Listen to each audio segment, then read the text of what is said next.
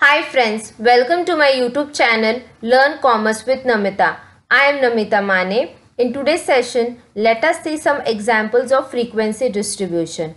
Already in my last lecture, I have explained you all the concepts related to frequency distribution, like what is frequency distribution table, types of frequency distribution, and important terms related to frequency distribution like class limit, class frequency, what is cumulative frequency, and so on.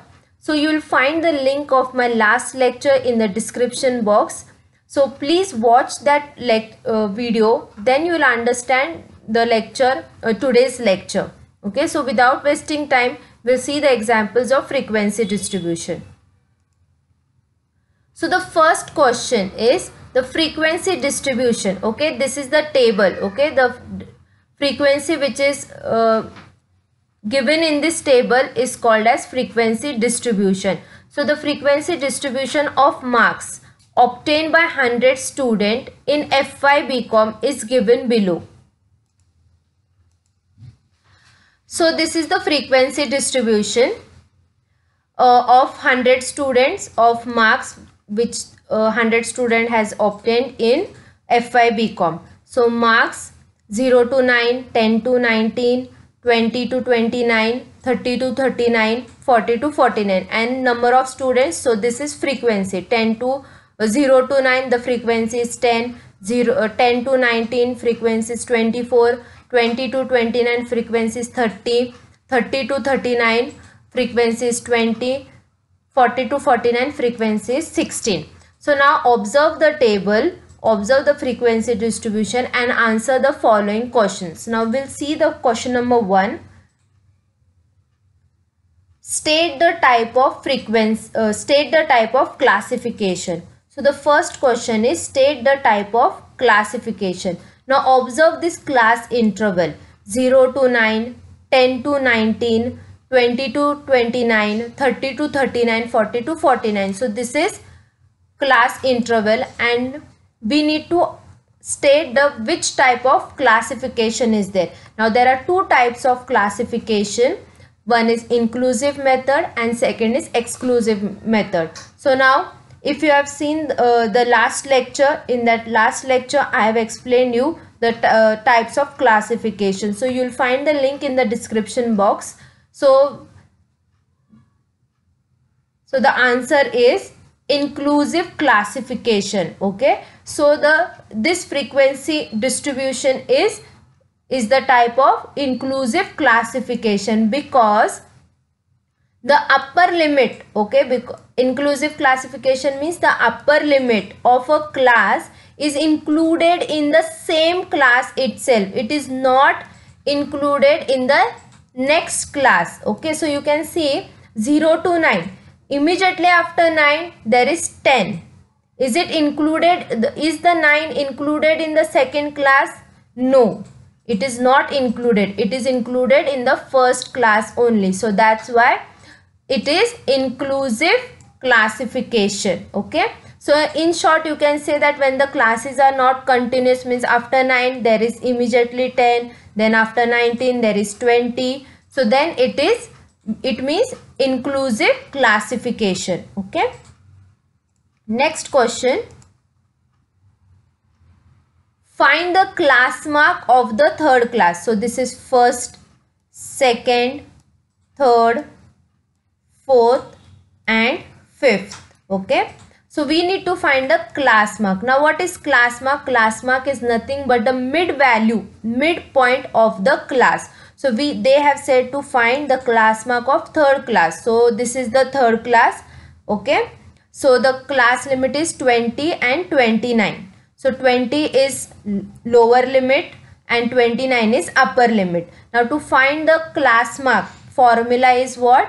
Upper limit plus lower limit divided by 2. Okay, but these classes are not continuous, so we need to make the classes continuous. That means we need to find the class boundary of the third class. Now see, 20 to 29 is there. Okay, now we need to find the class boundary. Now how to find the class boundary? First find the class boundary and then find the class mark. Okay, then find the class mark by using the formula upper limit plus lower limit divided by 2. So to first find the class boundary. Now in my earlier lecture I have said how to find the, I have explained you how to find a class boundary. So in short I will tell to find a class boundary, just reduce 0.5 from the upper limit from the lower limit and add 0.5 to the upper limit. So 20 is lower limit and 29 is upper limit. So I will reduce 0.5 from 20, that is lower limit, and I will add 0.5 in upper limit. So these are class boundary. 19.5, 29.5 is the class boundary. Now upper limit is what? 29.5 plus 19.5 divided by 2. Okay, divided by 2. Now add this and divide by 2. So we get the answer 24 point. So the answer is 24.5. Okay, so the class mark of the third class is 24.5. Okay, so whenever if the classes are not continuous, you need to find a class boundary and then find the class mark. Okay, by applying the formula. Next question, state the class boundaries of the fifth class. So fifth class is which? 1, 2, 3, 4, 5. So this is fifth class. Okay, 40 to 49 is the fifth class. So what will be the class boundary of fifth class? This is 40 to 49 is the fifth class.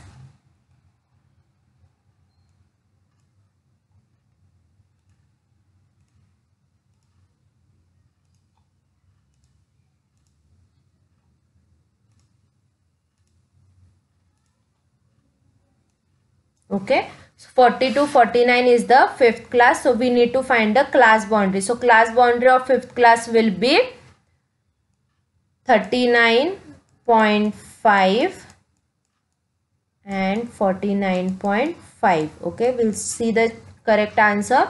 So the correct answer is 39.5 to 49.5. Reduce 0.5 from lower limit. Okay, and add 0.5 in the upper limit. Clear? Upper limit. This is L, upper limit. Next question, find the class width of the second class. So second class is this. What is class limit? Class limit is nothing but the actual length of the class or actual or difference between upper limit and lower limit. Okay, so second class is 10 and 19. First find the class boundaries.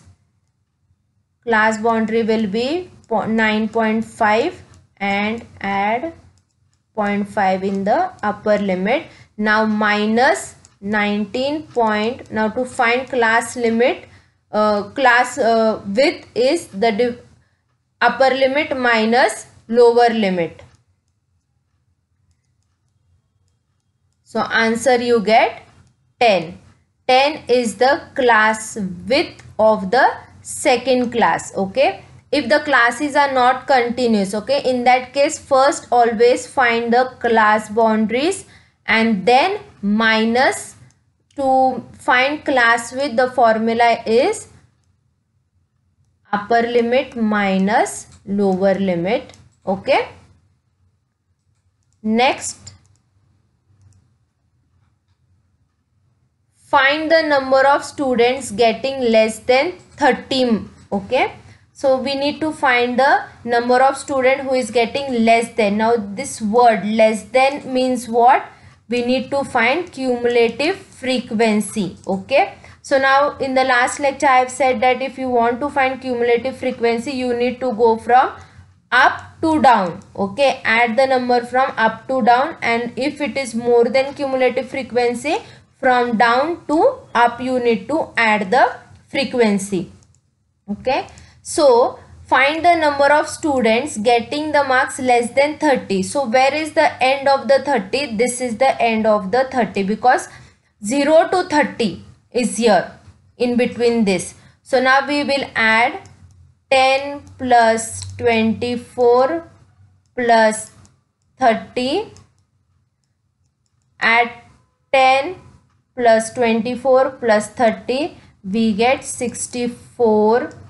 Okay, so 64 is the answer. That means 64 students are getting marks less than 30. Okay, next question is, find the frequency distribution of age of 50 citizen is given. Sorry, the frequency distribution of age of 50 citizen is given below. So this is the frequency distribution of 50 citizen, and the distribution is about age. Okay, and the frequency is there. So age is below 30, 31 to 40, 41 to 50, 51 to 60, 61 to 70, and above 71. Okay, and observe the table and answer the following questions. So first question is, state the type of classification. Now if you observe the classification, 31 to 40, 41 to 50, so obviously this type of classification is inclusive classification. Okay, it is inclusive classification. Next question, identify open-end classes and state them. Now what is open-end classes? Open-end classes means the class which does not have one limit. Okay, the limit of one class is not specified. Like, where limit means either it is a lower limit or it is a upper limit. So if it is not identified, if in the class upper limit is identified, lower limit is not identified, if in the class lower limit is identified and upper limit is not identified, then it is called as open-end classes. So observe this table. Okay, so now below 30, that means lower limit is given, upper limit is not given, means below 30 means how many? 0 to 30 or what? They did not mention. Then 31 to 40. Now here both the limits are given. 31 is what? Lower limit. 40 is what? Upper limit. Okay, so both the limits they have given, both the two ends they have given. Okay, next 41 to 50 is given, 51 to 60, 61 to 70, and now in the last is above 70. Above 70 there is no limit mentioned. Above 70 will be any numbers. So the open end classes are below 30 and above 71. Next question, find the missing frequency. Okay, now find the missing frequency. In which class there is no frequency?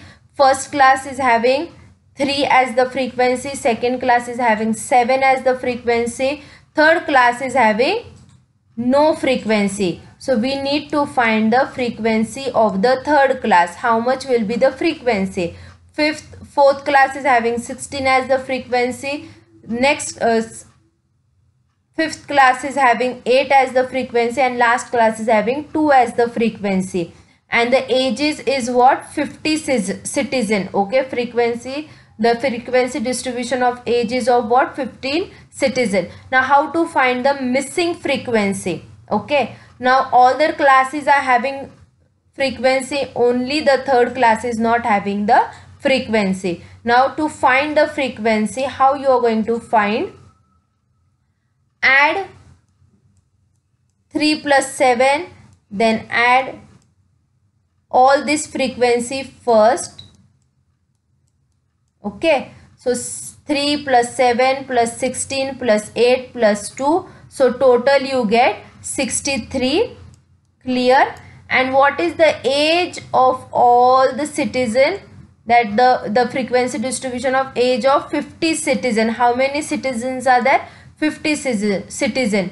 So minus 50 by 36, you get the answer 14 as the frequency. So 14 is the missing frequency here.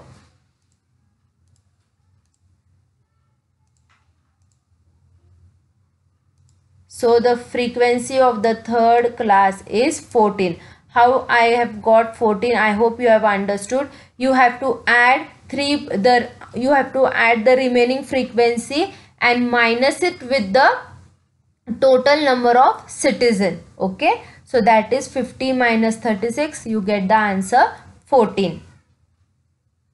Next question. Find the class mark of the fifth class. So fifth class is this 1, 2, 3, 4, 5. Okay, 61 to 70. 61 to 70. Oh, now this is inclusive type of classification. So we need to make the classes continuous. Like we need to find the class boundary first and then use the formula of class mark and find the class mark. Okay, so 60.5, 70.5. Okay, so this is the class boundary.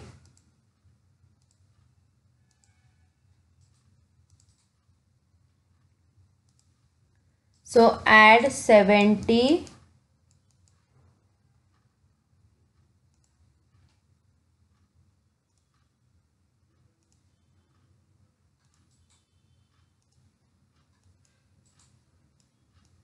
plus 60.5 divided by 2. So the answer you get 65.5 is the class mark of fifth class. Clear? Next question, find the class boundary of the fourth class. So this is the fourth class. Class boundary will be, this is 50 to 60. Now to find the class boundary, reduce 0.5 from the lower limit and add 0.5 in the upper limit. So 50.5, 60.5. Okay, so see the correct answer is 50.5 to 60.5. So in this way you need to observe the table and find the answers to the question. And this question is asked for 5 marks in university examination. Okay, so 1 for each. There will be 5 questions. 1, 2, 3, 4, 5. So total 5 marks for this question. Okay, so I hope you have understood all the examples of frequency distribution. Thank you very much. Please subscribe my YouTube channel, like and share the video, and do not forget to press the bell icon to get the latest notification.